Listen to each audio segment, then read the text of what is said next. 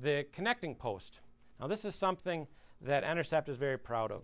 This is something that we invented and we produced, and we're the only one in the industry that uses it.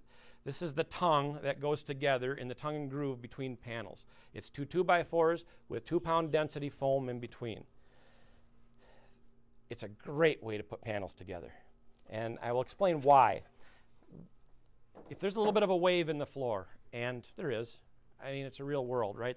There may be a little bit of a wave, and you've got square panels, and they're trying to set on a little bit of a wave, and they want to tip down a little bit.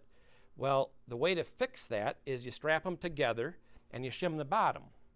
But what happens if you have OSB splines connecting the panels, you strap them together, you shoot your nails in, you release the straps, and they relax again. It doesn't hold it. With this, you put them together, you nail it, you release the strap, and it doesn't move. It is right there.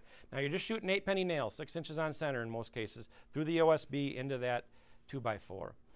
But it really works well.